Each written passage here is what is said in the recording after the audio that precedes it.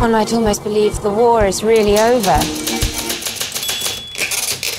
Is it hard being a writer? Well, my first book sold only how many copies? 28. Worldwide. Dear Miss Ashton, my name is Dorsey Adams. I am part of a book club, the Guernsey Literary and Potato Peel Pie Society, founded by Elizabeth McKenna. Our Friday night book club became a refuge to us during the occupation by the Germans. It's so compelling. These people had to actually live with their enemy. Finally, I'll have something serious to write. A real writer. Come to see us. We're expecting you. So happy to make your acquaintance. And Mr. Adams, I've yet to meet him. You've conjured him. Hello.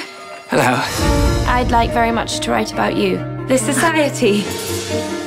And your founder, Elizabeth McKenna. I'm so looking forward to meeting her. You won't be meeting her. There's more to that story than they like to let on. What happened? It's not my story to tell. They don't want me writing about them. The war's not over for them. Not really. Elizabeth couldn't help but follow her heart. Shame on all of you! You must do the same.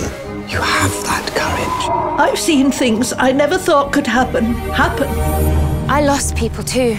If you'd let me, I'd like to try and help. You are not what I expected. How did you imagine me, Mr. Adams? You suppose it's possible for us to already belong to someone before we've met them? I feel keenly how your life has changed the arc of my own forever. If books do have the power to bring people together, this one may work its magic. You've yet to have the full experience. Potato peel pie.